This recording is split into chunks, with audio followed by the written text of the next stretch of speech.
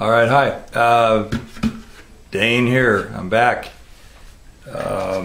May not even seem like I've been gone, depending on where these videos edit out at. So I pulled the prop out. I had the cross brace upper base side glued. Pulled that out. Pulled the stick out. Glued this up. Pulled the clamps off this morning, or actually I think it's noon now. Took a hike this morning. The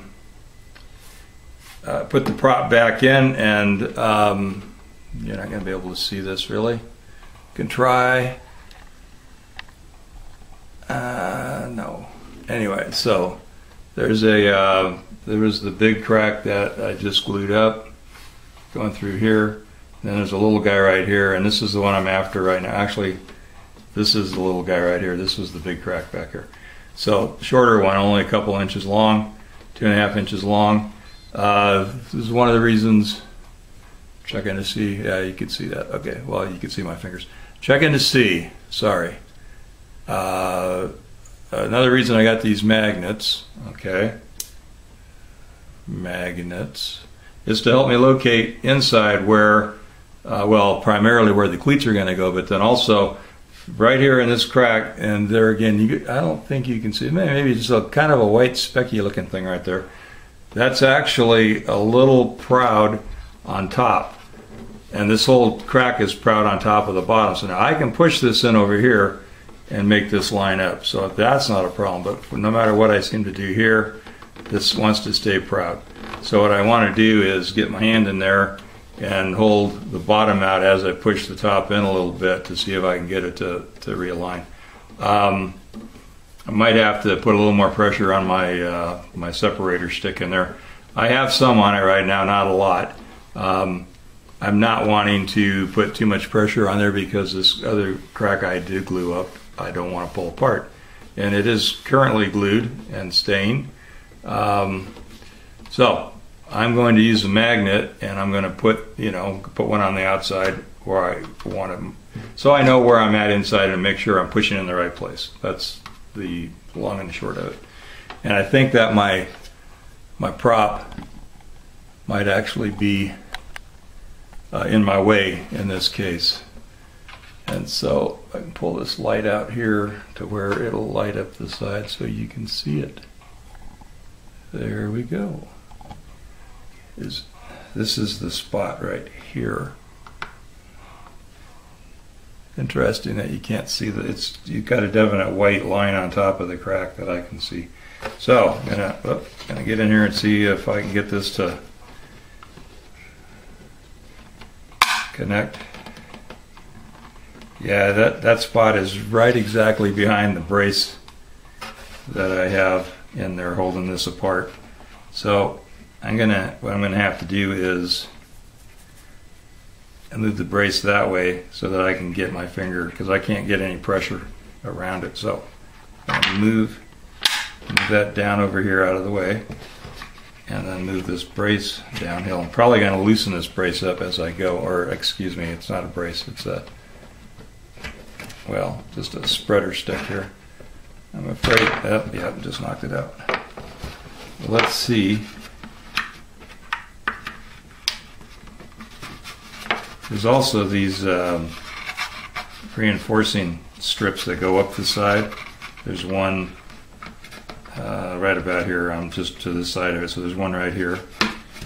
And I feel a little piece of glue stuck there. It's probably up on this one.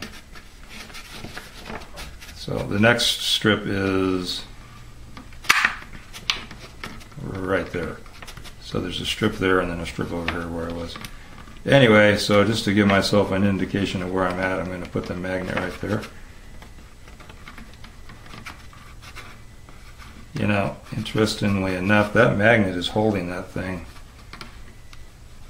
totally flush. So I'm not going to worry about that. I'm going to do is I'm going to oops, I'm going to stick this magnet over here. I'm going to get this spreader stick back in there, get the glue in it, and then pop the stick out, slide the magnet into place. All right, I'm not going to try to do that on the camera. You saw me glue the other one. This has got to be about as exciting as watching paint dry. All right, so I'll bring you back in later on, catch you up to what's going on here. Okay, I'm just bringing you back in to show you this. So, got the magnets on here. It really helped line everything up good. So I decided to go ahead and use the larger set as well. I've got a little, I can feel this a little bit right here, but it's very insignificant. And the reason I can feel it is because the whole sink sort of undulates a little bit, you know. So basically what I've got there is it's not coming together like this, it's coming together like that. Okay, so it's possible that with the cleat behind that, it will flatten out the side more so. And the reason I didn't cleat this one first, or one of the reasons I didn't cleat that one first, is because I've probably got these cracks kind of go past each other. So I'll probably just use a diamond cleat right in here and kind of catch the ends of both of these cracks with one cleat. So anyway, that's got to set up for a while, and then I'll move on. I've got one down here around the butt end of the thing. That one ran around to here. This one starts again here, and then I've got a line right here. I'm not sure it's a 3 crack. It doesn't seem to want to move. I got a couple things on the back that I'm going to treat, although I don't think they go all the way through. I can't find them inside.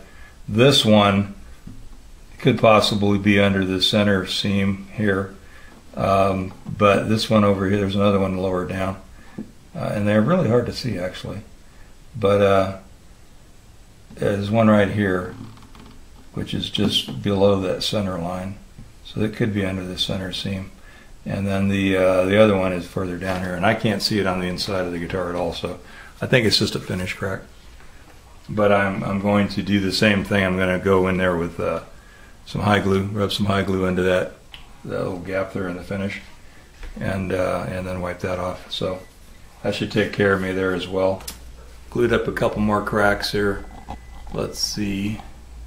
There you go. It's sitting there drying on the second one for today. And so I thought, well, while that's drying, I will take this opportunity to make some cleats. Now, I don't know if there's a particular size cleats should be. This is a rip from a side, mahogany sides that I haven't bent yet for 335. They're about 1/2 inch this away. Can't see that, but it says 496, so it's 1/2 inch. 500 would be a 1/2 inch. And then a 1/16 of an inch that way, 0.66.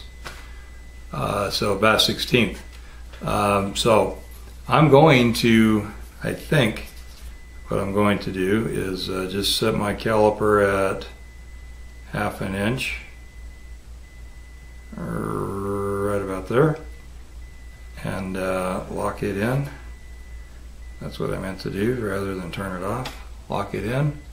And then I'm just going to, I'll do it from this side, pretty much, you know, mark a 1/2 inch square and cut it off with my little razor saw, and again, again, again, again. So I'm just going to make a pile of 1/2 inch squares, 1/16 of an inch thick.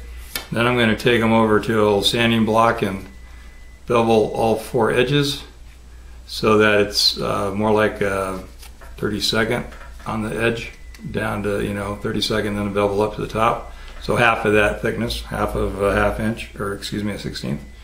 And then I'm going to, I could orient them just straight up and down on the, you know, on the crack, and then have just exactly have, you know, grains reversing each other. I'm going to put them in on a diamond. You're still not going to have, you're not going to have grain running parallel. Although that would, you know, since this isn't cracked, it would also help reinforce. But I just like the idea of them being in there on a diamond. rather than just straight up and down. So if somebody looks in there, you're not just seeing these little blocks around the side of the guitar. And there are going to be quite a few of them, so I just kind of want to dress it up by putting them in on angle. And it's not going to hurt the strength of it at all, because you're still cross-grained with the sides. So just not 90 degree cross-grained. Anyway, make any sense? That's what's happening. Just trying to keep you in the loop here.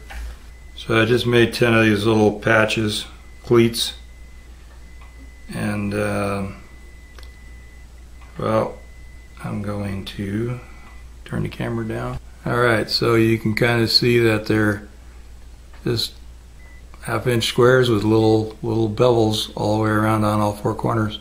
So that didn't take too long. Yeah, I thought I hit the play button or record button.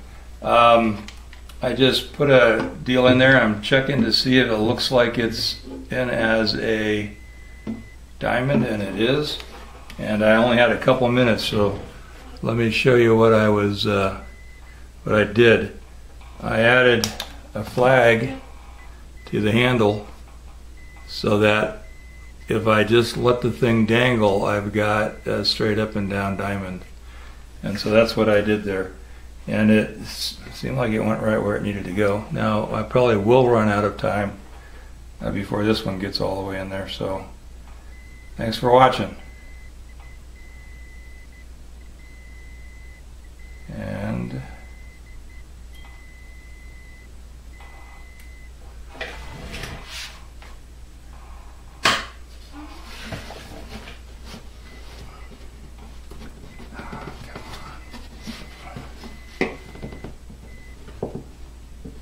oh crap, just managed to get glue on the inside of the guitar.